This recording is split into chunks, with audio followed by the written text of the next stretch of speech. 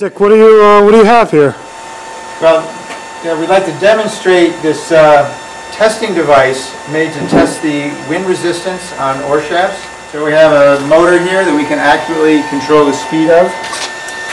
And on this turntable here we have a load cell that measures the force or torque on this spinning table, and it sends the force data wirelessly over to the computer station there. You can run this with combinations of scull shafts, sweep shafts with and without blades, and later on crunch the numbers and determine how important wind resistance on the shaft. Right up, see it going. So this is like a wind tunnel, except the wind isn't going past the oars. The oars rotate inside the building here. So we start it slow to prevent any damage to anything. And then we ramp it up.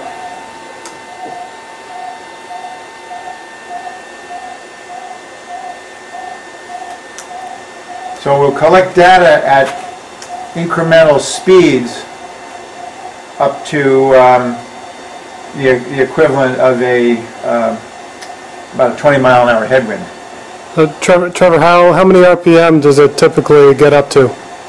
Well, we ramp up from 30 RPM, which is what it's spinning at now, up to about 80, and that's sort of above any theoretical headwind that you'd actually see. But we usually go in 5 RPM increments. So we'll bring it up. Let's take it up to speed. So really what we're looking at is a combination of a headwind and also the speed of the oar on the recovery. Because if you're in a headwind on the recovery, the oar is going really fast against the wind. The ultimate goal here is to compare different shafts, the skinny shaft versus the normal shaft, and just to get a sense of what the difference is. So this is 50 RPM. 50 RPM.